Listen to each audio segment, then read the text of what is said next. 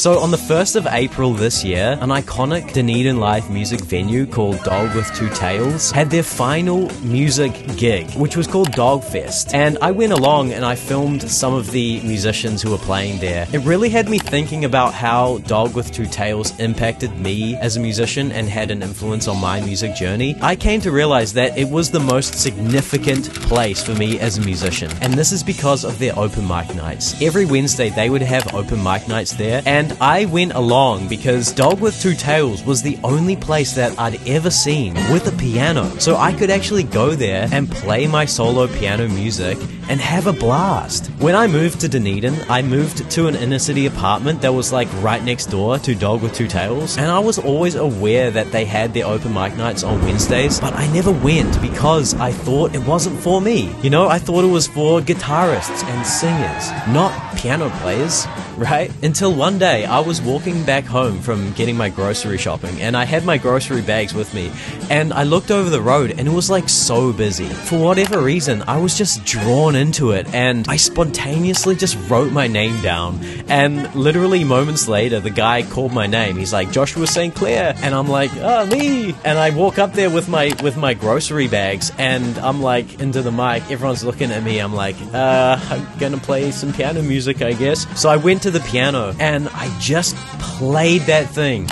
I played that piano so hard, and oh my god, it was one of the most incredible moments as a musician. I'm not exaggerating. This moment was mind-blowing. I was actually, because I've been practicing the piano so long up until that point, but I wasn't doing anything with my music, and then suddenly my music had a purpose. I was there performing my music to a whole room of people, and they were listening and they were engaging with me. I was playing this like epic piano groove, and I was having the most fun time, and I could feel the energy of the room, and I was like feeding off that energy and putting it back into the piano, and it was an absolutely exhilarating experience. And I feel like that is what music is about. You know what I mean? It's about like sharing it with other people, sharing it in a space with like-minded people, and people who actually listen and engage with it. And so after that day, I was absolutely hooked. I went every single Wednesday to these open mic nights just to perform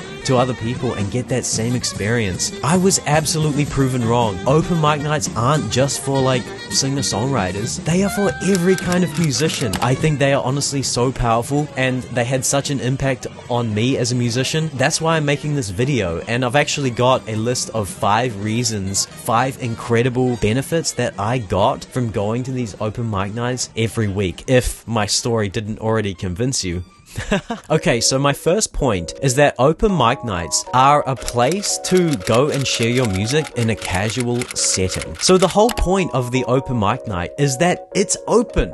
It's an open mic night. It's a microphone for everybody. It doesn't matter where you stand on the spectrum of musical skill. It doesn't matter if you're an advanced player or a beginner player. It doesn't matter what style you play. The whole point is that it's open and it's community-based. It's for the community, I feel. So I feel that open mic nights are a really great place to just go and perform some music and do whatever you want to do. You can make it whatever you want to make it. You know what I mean? Like, maybe you've been practicing some awesome guitar chops. I feel like open mic nights are a great place to like exhibit those new skills. Or maybe you've written a new piece of music and you want to trial it out. Well, open mic nights are a great place to like go and share that and see how the audience like feeds off it. Is it working? Maybe it's not working. Maybe you can go there and actually like practice your performance. Maybe you've got a big gig coming up later in the month. You can go to an open mic night and practice that performance. You can practice your projection. Or maybe you can just go and have a fun time. Like, it's so much fun at open mic nights, just playing music, just sharing your music. And the whole point is that it's a casual setting. No one's there to judge you, you know what I mean? Like, everyone's there just to share music, to have a fun time. Maybe you've never performed before. Open mic nights are a great place to start performing. My second point is that by going to open mic nights, you become part of a music community and a scene. I've always been a part of music communities, so I've always gained the benefits that they offer. I can tell you right now that music communities are the most powerful thing and the most important thing for musicians, I feel anyway. Definitely for me, being a part of a community and being in a scene has had such a dramatic impact for me as a musician. Music is a social thing, you know what I mean? Like, in your town, in your community, there is a buzz. There is music that is flowing. It's like this river, right? It's like this current. And when you become part of a community, you're like tapping into that current. You're tapping into that buzz. And by extension, you are gaining all of the combined creativity and inspiration and enthusiasm and energy and vibe and taste and identity. I could go on. There are so many benefits to being a part of a music community. And guess what?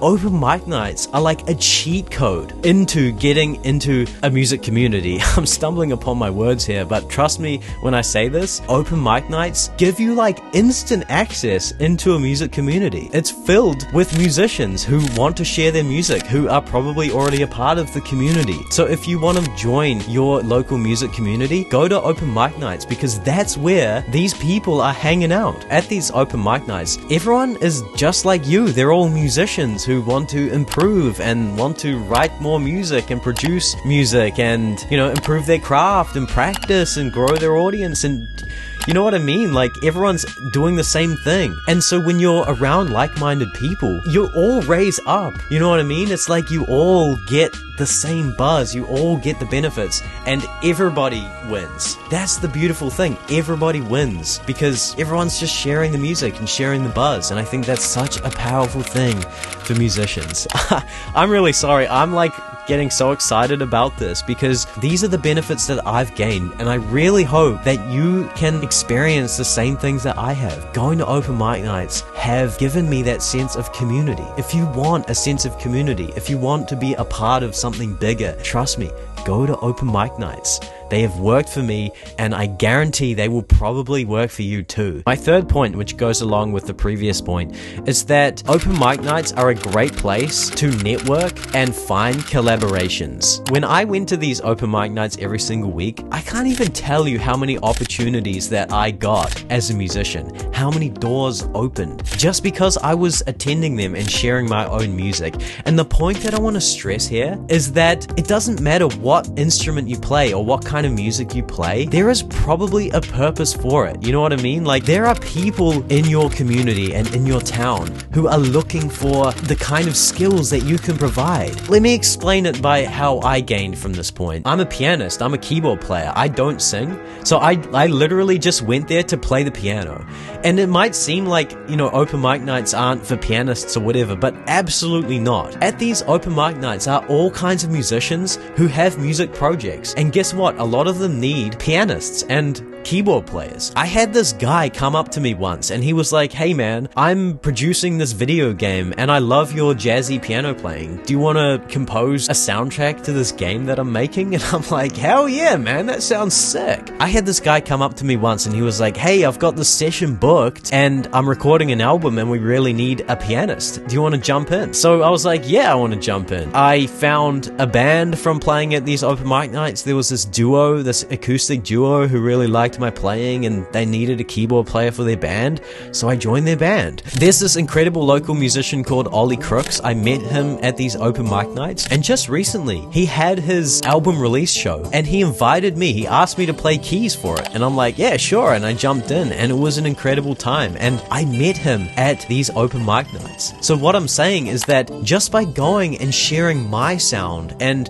the thing that I have to offer, which is solo piano music and grooves and stuff, there were people there who needed my sound and their sound. And so I was able to network and collaborate with musicians by just being myself, and that's what you want. So that is the power of open mic nights for finding collaborations and networking with other musicians. So my fourth point is that open mic nights are a great place to find a mentor. There was this guy who was always at Dog with Two Tails. He basically lived there. His name was Nick Knox and he was a pianist as well, an incredible classical pianist and composer.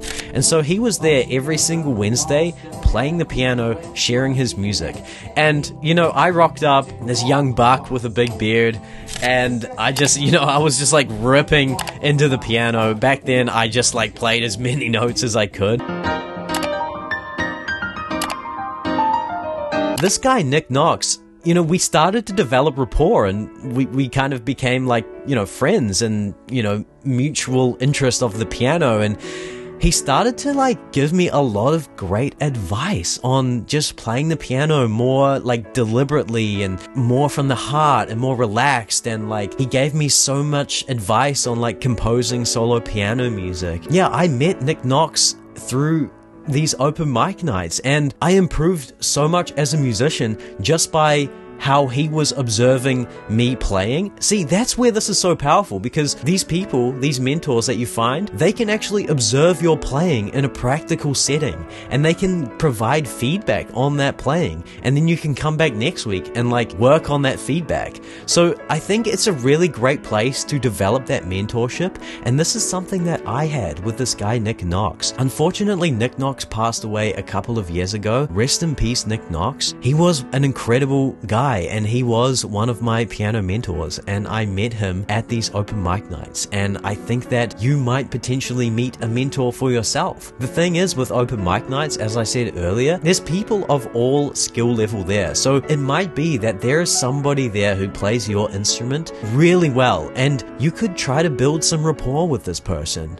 You know, ask some questions, like try to get to know them better. If you go regularly, maybe you can become friends and you can learn from them. Yeah, if you want to find a mentor, go to open mic nights, because I think you might be able to find one there. Okay, my fifth and final point is that by going to open mic nights, you are supporting live music and live music venues. Okay, I think this is like the most important point, because Dunedin is actually losing live music venues. As I explained at the start of this video, Dog with Two Tails, this place that I'm gushing over at the moment, has closed its doors for good, which is such a great shame, because Dunedin keeps losing its live music venues. You know, we're musicians, and the thing that we have to offer our community is our music, right? So we have our music. The community is over here. How do we bridge music and community? It's through these venues, right? It's through events and through venues. This is how communities are formed. This is how music scenes are born. Oh my god, there's so much to go into here. I'm gonna have to make a whole video on music communities, because I've talked about it a lot in this video. Live music is so powerful. I feel like it's like the beating heart of a town. It's part of a town and a community's culture. It's like a fire, you know what I mean? And every live music venue where there is live musicians playing their music, it's like another flame that adds to this greater flame that is music, right? And so when you go to open mic nights and you share your music there, you're adding fuel to the flame that is live music. And here's the thing, when you go to open mic nights and you share your music and just have a mean time, and open mic nights are populated with musicians doing this, then guess what? People are going to be walking down the street and they're going to look into this place and they're going to be like, yo, what's going on in there? That looks sick. Let's go in there. And so they go into this like bar or venue and they pay money, and so this keeps the venues alive and healthy, and that's what we want. And so this is a really practical way that you can actually provide value to your community as a musician. Just go to these open mic nights, share your music, play music, and yeah, as I said, you are providing fuel to the flame that keeps the music alive. So go and share your music in these open mic nights. Okay, I'm exhausted now. I have explained my 5 reasons. I really hope that I've inspired you to go to your local open mic night. I've explained all of the things that I gained from them, and I really hope that you can experience the same kind of magic that I did at open mic nights. I think that's it. Thank you so much for watching this video. I know that your time and focus is valuable, so I really do appreciate it, and I am grateful that you spent your time here with me talking about open mic nights. If you're not already, don't forget to vibe and subscribe, and I'll see you in the next video. No, I'll see you at the next open mic night. See ya.